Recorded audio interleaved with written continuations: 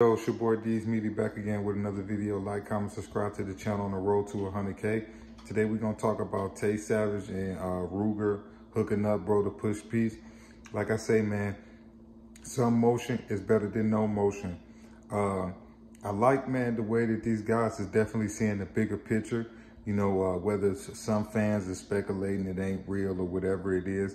I honestly think that some of these individuals is realizing that you may not ever be buddy-buddy with somebody, but it can be cordial, and at least y'all can be in the same room and be able to at least coexist so both of y'all can make y'all money and get y'all bag and go home to y'all family.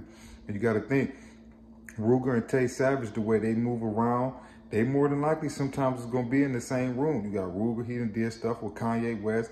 You know, he one of the pretty much the biggest GDs in the industry far as out of Chicago.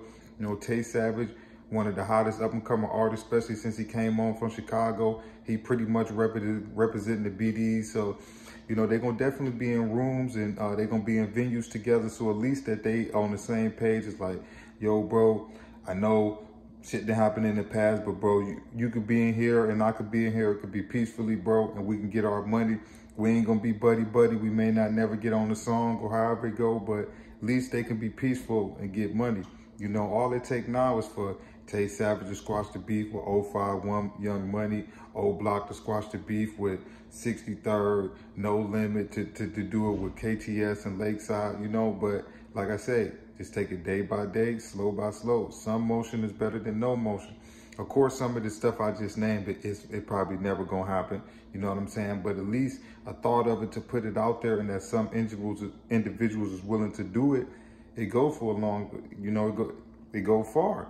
Especially if you got a face like Tay Savage or Rooga or Bezu or Lil Durk or somebody like that. It means a lot. You get what I'm saying? So, like I say, I may just wish a lot, but I feel like this, starting in Chicago, Detroit, Atlanta, Los Angeles, a lot of these cities, man, we're gonna have to start pushing this peace, man, if we really want to get some money and make it out, man, because you're gonna lose your life, man.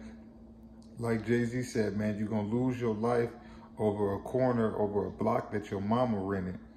And that's true, bro. A lot of this time, bro, we banging over a neighborhood that our moms don't even own the house that we live in, bro. She renting. You get what I'm saying? We don't own this block or this neighborhood or nothing. You get what I'm saying? Not trying to be a hypocrite or anything like that, because I was young at a point in time too, but just think about that, man.